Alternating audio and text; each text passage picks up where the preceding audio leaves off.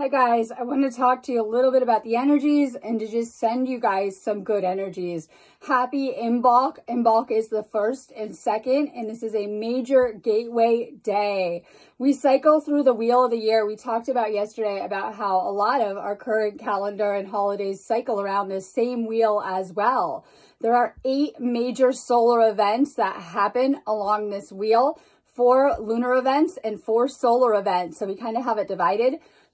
Any of these events that happen are meant to bring a balance between the solar lunar energies and the masculine and the feminine. And these are very powerful days. So the solstices and the equinoxes are solar events as well. And then tomorrow is a midpoint day. That's an important day too.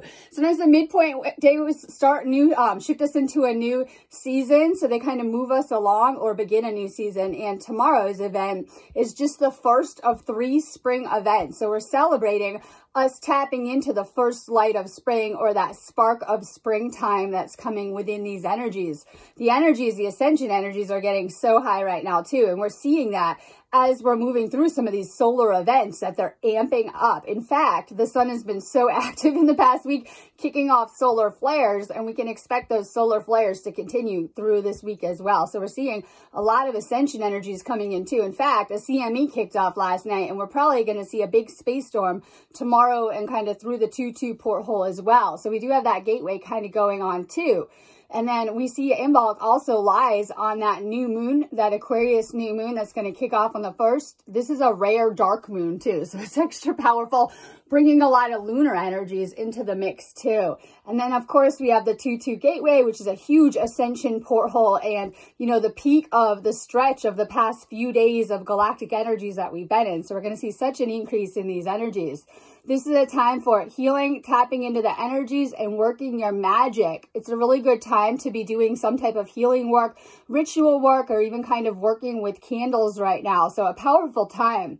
The veil is really thin right now too. There's a lot of messages coming back and forth. Pay attention if you're having spirit messages come through. This could be dreams, guidance that you're getting, feeling the connection. I've been very much connecting with the other realm too. So I can kind of tell you that it's wide open right now. And there's a lot of, we'll say, portholes kind of open, and we're able to connect on deeper levels. So some of you may be having, we'll say, some type of contact with the other side. It's an amazing time to connect with any of your loved ones that may be in the other realm, but some of you guys are just kind of sensing and feeling the energies more as they're bringing a lot of upgrades too. And this is a time of rebirth into our higher selves too, working on becoming the highest version of ourselves too. And we're kind of going to experience that rebirth on a collective level as we're moving towards spring. This is literally the mark of halfway between the winter and the spring, literally to halfway mark. And so that's why it's kind of one of those point days too. So we're literally approaching spring, and we can expect that, you know, the energies are going to continue to intensify as we're getting closer to the spring equinox too. That's because the sun becomes really active right now. It really turns up its power as it's preparing for springtime too. So we're in such a heightened space energetically with the solar energies, which we're receiving a lot of them too. Powerful energies coming at us. We're going to see such a powerful week energetically. Make sure you guys are tapping into these energies. It's also a great time to be decluttering, spring cleaning, thinking about your year ahead, where you want it to take you, starting new projects. That's about it really. So I did put up, we have some events going on too.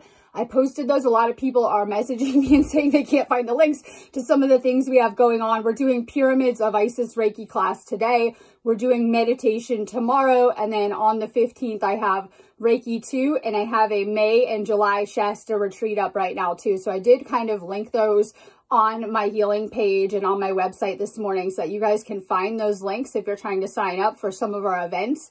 Make sure that you are too. So I've posted that this morning. I did post an energy report.